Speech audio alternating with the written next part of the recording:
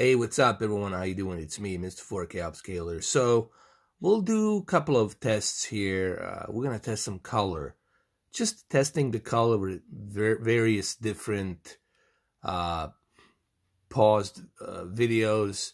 They're recommended from various different outlets, Panasonic and other brands. What I'm basically trying to do here, I'm just trying to compare the color to see how the color is on the Qled versus the Oled.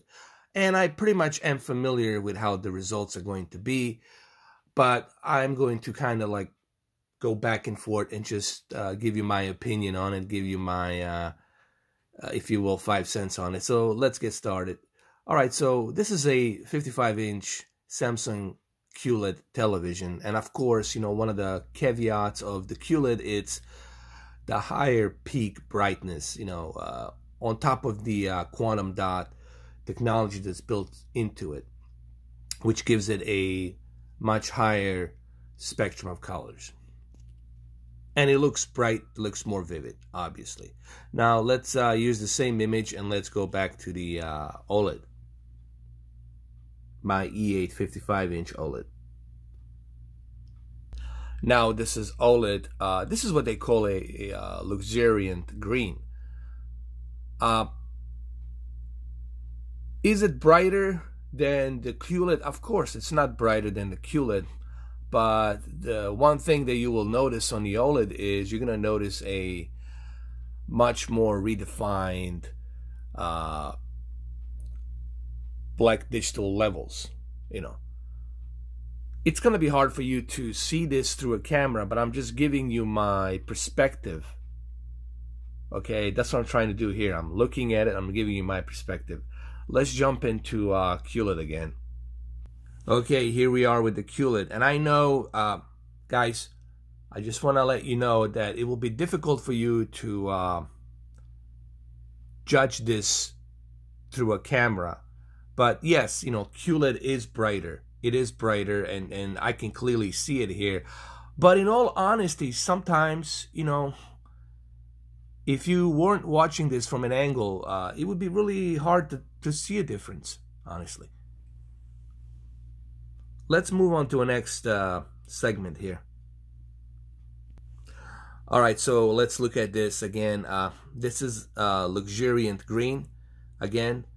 And of course, it looks brighter on the Qled. There's no question about that. But let's check out the Oled. Let's see what the Oled it's doing right now. Let's switch to the Oled. Well, of course, it's not as bright as the Qled, but of course, you get to see a much better definition of the black digital levels here. But let's be honest. In my honesty, you really would be hard-pressed to like see a significant drastic difference. The only significant drastic difference is going to be obviously the black digital levels on the Oled, and of course the highest peak brightness on the Qled, and the viewing angle, obviously. All right, so we're gonna switch to another segment here. This is the Oled. We're switching to pink, a little bit of blue, and a little bit of purple. And let's switch to the Qled really quick.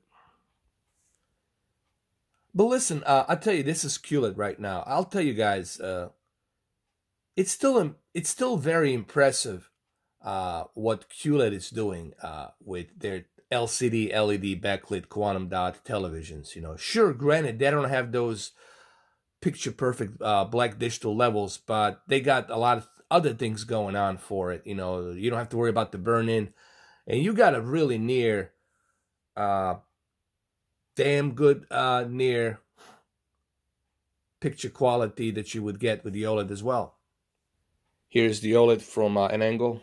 Of course, the black digital levels here are picture perfect. The best viewing angle you can get. We all get that. And this is Qled. This is not bad for Qled. Listen, guys, what Samsung's doing with Qled is pretty darn good, in my opinion. Looking at this comparison right now. So anyway, what do you guys think? Let me know down below. What do you think?